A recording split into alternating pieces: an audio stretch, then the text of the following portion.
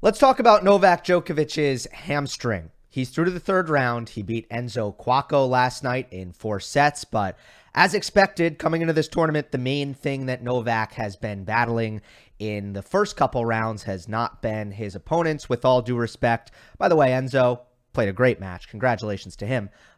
It has still been the hamstring, the right hamstring that he injured in the semifinal against Daniil Medvedev in Adelaide 1. So before I give my observations and my takeaways from the current situation of Novak's hamstring, I just want to tell you what he said last night. And thank you for Saza Osmo for these quotes, which he translated from Serbian because it's always better to take Djokovic quotes from Serbian if you can, but actually he's amazing in English as well. So here's what he said, though.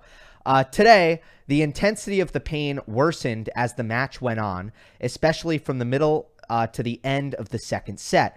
During the medical timeout, I went outside, I changed my bandage, and took some medications.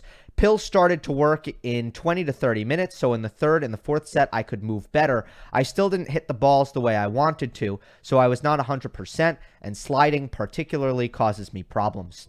You cannot predict everything that can happen in a match. You can't control the specific nerves that come with playing a match. There are a lot of sudden dynamic movements. An injury can become worse in situations like that, and that is what happened.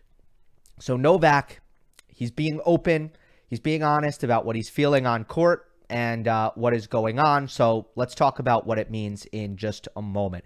Coverage of this Australian Open is brought to you by BetUS. For this year's AO, play with America's favorite sports book. Get $125 extra on your first deposit using the promo code GIL. Link is in the description. My observations from last night go pretty hand in hand with what Novak Djokovic said.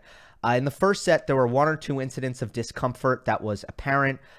There was no sliding or really violent movements, but those things were not necessary. As you know, Enzo was getting settled into the match. Djokovic was playing good offensive tennis, and I think what we are going to see, or what we have seen in the first 2 matches, is that Novak can beat most players on tour without being able to hit sliding open stance backhands. You know, these shots that are, yes, hallmarks of Novak Djokovic's game, but they only pop up once every several points. You can still be the better, or Djokovic can still be the better tennis player without necessarily being able to move in the way that we are used to seeing him move. So wins the first set.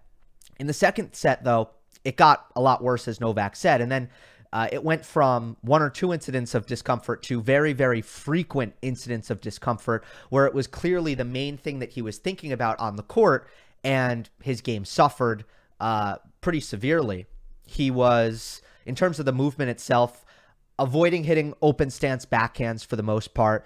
Instead, he was kind of, you know, he would rather close his shoulders and hit the slice rather than keep the shoulders square and hit the open stance backhand, if that makes sense. Stretch returns on the forehand seemed to cause him problems. I thought there was a couple of times where on the first serve return, he was really uncomfortable hitting it on the forehand side. And full sprints looked uncomfortable. Whenever he really needed to, again, get into that sprint mode, it seemed to be a problem for him. Now, he took a medical timeout midway through the set, got retaped, took some pills, as he said. In the last few points of the tiebreak, I thought he pushed his movement more. And I thought that also had to do something with the scoreboard. You have to remember that this isn't just physical, it's also mental. There is a fear involved for Novak Djokovic. He's thinking, I don't want to hurt this anymore. I don't want to hurt this catastrophically.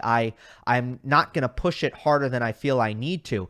You get to a point where it's late in the second set tiebreak, the set is on the line, and you started to see, yes, probably the pills kick in, but also the scoreboard forcing Djokovic to just push the envelope a little bit more.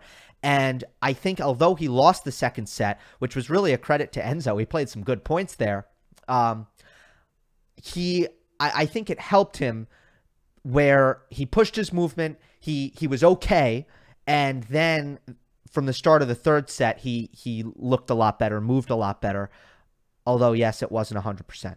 So the concern here, big picture, is that this is not getting better.